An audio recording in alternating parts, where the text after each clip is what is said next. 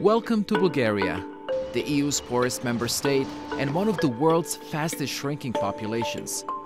But it's not all doom and gloom. There is growing movement of young Bulgarians returning home. I came back to Bulgaria because there are so many social issues I want to work on. Избрах България, защото тук мога да правя всичко, което обичам и да развивам страната. България е единственото място за мен, в което се чувствам комфортно, удобно и вдъхновен.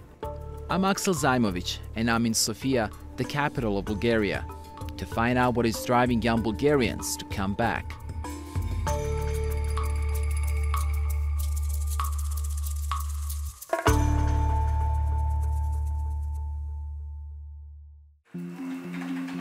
I was one of those people who immigrated once. I left Bulgaria to go study, and I was an athlete once, and I went to the US with a sports scholarship. I left the country because I wanted to see this other option for me. Meet journalist Petya Kirtikova. A few years ago, she packed her bags in Chicago to move back to her native Bulgaria.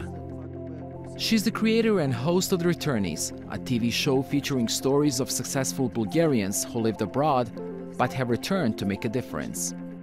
I take my job as a mission. I wanted to be the voice of those people who once left the country and who now come back.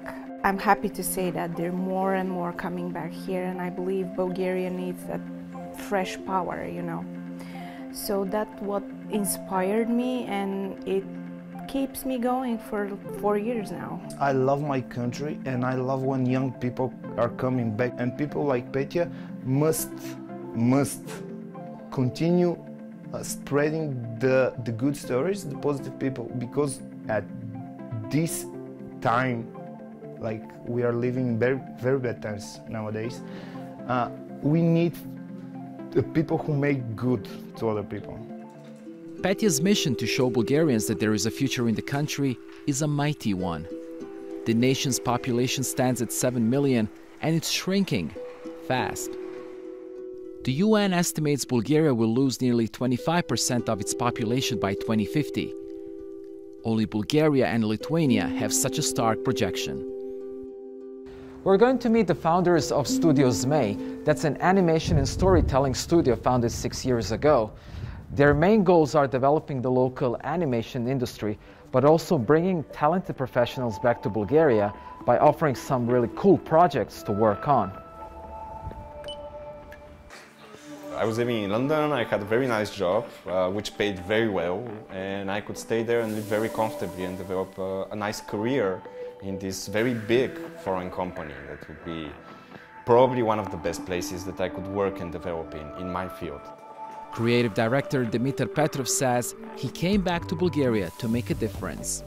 We were exporting a very negative image of Bulgaria and the Balkans in general, especially at that time. That was shortly after Bulgaria and Romania entered the EU, so there was like a huge scare that Bulgarian immigrants are coming to take your jobs and, you know, steal your homes and stuff like that. And it was very sad because I saw this was influencing how people would react to you. We have a fantastic culture and fantastic folklore that we can export and we can show to the world, and we can use it to build value and to contribute in some way. But locally, no one was kind of doing that. Dimitar and his team designed The Golden Apple, the first animated series based on Balkans legends. The series turned out to be a success. It also became a launchpad for students studying animation. It's our way to take the best from people that we want to hire and to teach them the best practices that we want them to practice in the studio. We found out that people that are studying animation in Bulgaria are not super well prepared in practice, so we decided that it's better for us to train them with the programs that we use, with the software, with everything that they need to know. Here, we can actually build something that has a real impact. If we give a choice to someone who is graduating high school now, if they can work in animation here or abroad, and like even if it's just a few people, I would think that would be enough of proof that what we're doing makes sense. The numbers of Bulgarians returning has skyrocketed. In 2018 alone, over 30,000 made their way back to their native country. But not everyone is optimistic. Bulgaria is still very far away. We're still the poorest country in the EU by far. In order to be successful in the Bulgarian labor market, you need to have at least professional education of some sort, if not tertiary. This is the situation that we found ourselves in right now. But the latest trend is linked to the ongoing pandemic. It has fueled the reverse migration. Exiled professionals seeking work abroad are returning home. This is Hristo Boyadjiev. He runs Tuktam, a non-profit from Sofia who links the Bulgarian diaspora with their homeland and helps them resettle. We definitely saw hundreds of thousands of Bulgarians come back to Bulgaria last year because of COVID. Now, nobody's officially certain how it's going to go from this point on. You know, my best estimate is that most of the people that came back probably lost their jobs in wherever they were around Europe. My guess is those guys, or 90% of those people, will return abroad. The grass is not always greener. People here say Bulgaria is not a paradise either, but there's an opportunity to create a seat at the table. I think there are a lot of smart people trying to do good by Bulgaria, and they've been caught on the wrong side of a difficult transition into democracy, which has taken a little bit too long than we expected.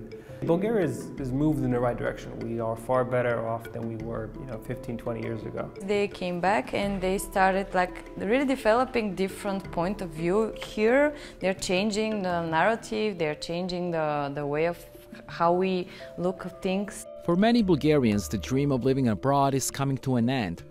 Since the homeland's becoming more appealing, they say it's time to live the Bulgarian dream. Aksel Zaimovic, TRT World, Sofia.